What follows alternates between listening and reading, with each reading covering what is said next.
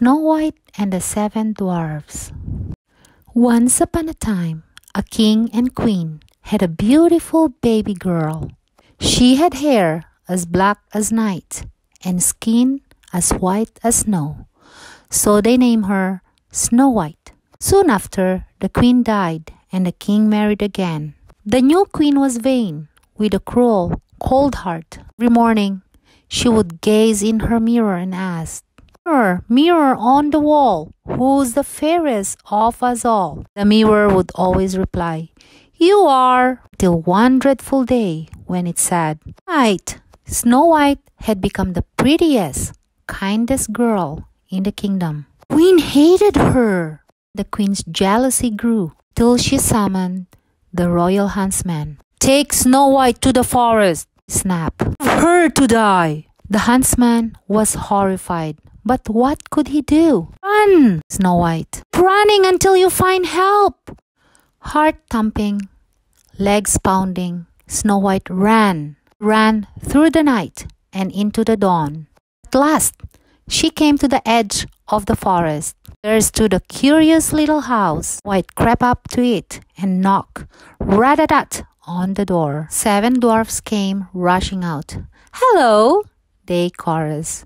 "Welcome! Come in, come in!" Giggling and jostling, they bustled her inside, and they sat her down, and Snow White told her tale. "That queen is wicked," they said, with a shake of their heads. "Us will look after you."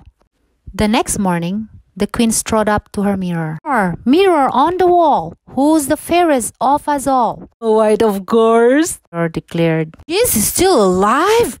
Reached the queen, almost bursting with rage. She donned a disguise and hobbled through the forest. Rat-a-tat-tat! She knocked at the dwarf's door. "Pretty ribbons for a pretty girl!" Rock a sash around Snow White's waist, tighter and tighter and tighter, until Snow White gasped and collapsed to the floor. There she stayed until the dwarfs found her. "Quick, undo the sash!" cried. "Must have been that evil queen." Next morning, the dwarf set off to work.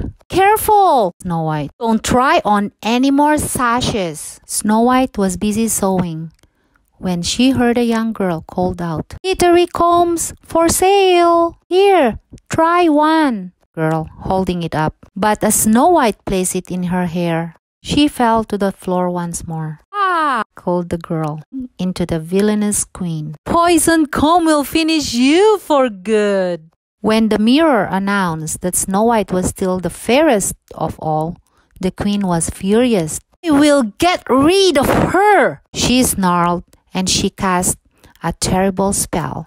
Crisp, sweet apple, rosy red, just one bite and fall down dead. "Try my scrumptious apple," she could. Snow White took a bite and dropped lifeless to the ground. This time, the dwarfs could not help her. "It's too lovely to bury," they sobbed. Placed her in a glass coffin. After a year and a day, a prince rode past. Entranced by her beauty, kept her into his arms, and a piece of apple flew from her mouth. "Oh!" murmured Snow White, opening her eyes. It was true love. White and the prince married before the week was out. All 7 dwarfs carried her train. The end. Goodbye.